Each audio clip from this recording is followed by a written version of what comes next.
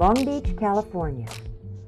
464,000 people living in over 65 distinct and diverse neighborhoods in California's 5th largest city.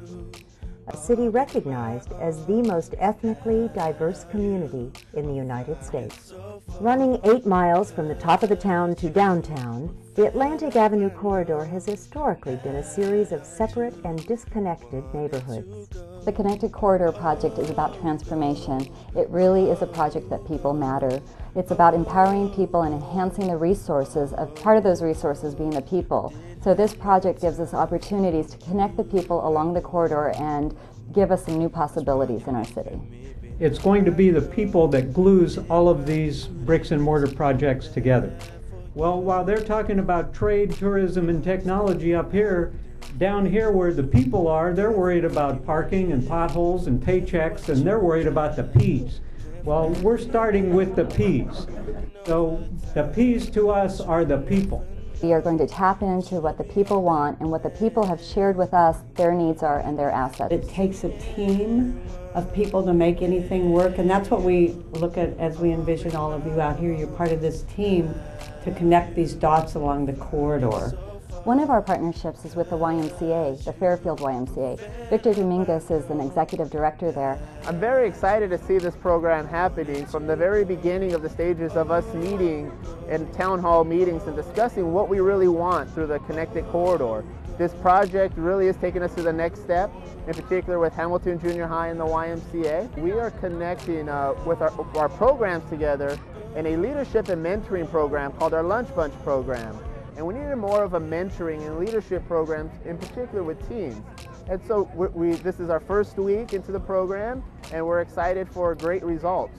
In this case, what's nice is it's starting from the northernmost part of Long Beach and working its way down to the southernmost part of Long Beach to the ocean in connecting civic groups, church groups, nonprofits, businesses, schools, and community groups in ways that they really haven't connected before. Other partners have been Mike Zeke. He's a teacher at Jordan High School in our ACE Academy, which is for architecture, construction, and engineering. It's an incredible program. Creating pathways for these kids to, when they get out of high school, go into college. Our program is a college prep program. There's all kinds of connections being made because of people like Karina that are saying, hey, I talked to this person, and you go call them up, and I call them up, and something else happens. You know, it's just great. It's fantastic. Communication, I love it. We all know we need to improve our corridors on Atlantic and Long Beach Boulevard to be able to connect this area more fully to the rest of the city.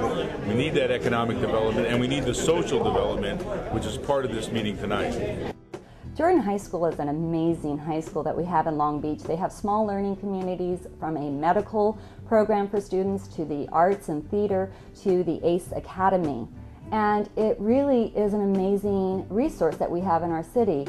And they have what's called the Jordan JPAC. It's the Jordan Parent Advisory Committee.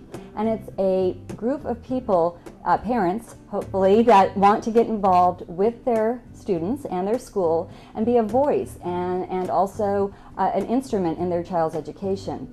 Now, this leadership group is very small, and it needs to build. And for us, through the Connected Corridor, we have identified this as a resource that we could build on and that we could help build their asset and their capacity by our involvement. I'm excited that we're going to try to tie everybody in, make everybody realize that there's a lot of valuable treasures, a lot of valuable stuff along the Atlantic Corridor that everybody should know about. Just recently I heard from one of the stakeholders that they have to have the Connected Corridor. They have to have this kind of vehicle to communicate and an opportunity to take working together to the next level. We are going to have some real connections with individuals, all stakeholders along the Connected Corridor. I think it's really important that we feel part of a larger community. No sooner were we there and sharing our mission and vision that they took ownership. They took responsibility to get the word out. For example, Dave San Jose, he runs 90800 Bikes program. He is our biggest advocate in helping us get connected with our outreach efforts and sharing the possibilities of working together and uniting as a North Long Beach community in Phase 1. We were able to put a partnership together with the Arts Council for Long Beach. This week is Smithsonian Week, and we're very excited to share a concert at Jordan High School. And at this event, we have scholars and musicians perform a wonderful concert. And again, it was something that the Connected Corridor did. We heard the people, we heard what they wanted, and we were able to put it together. It was wonderful.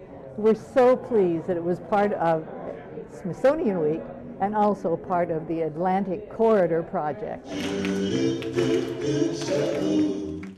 Some of the stakeholders for the Connected Corridor are faith-based organizations, our schools, our neighborhood associations, small businesses, job training groups, which includes youth. There's some good possibilities happening with youth, and my theory is they're the second-class citizens of our city, so we really need to help and work with the second-class citizens because they will become the future. There's a new energy on the Atlantic Corridor. People are excited, people have heard about what's going on and want to be part of it. It's absolutely contagious.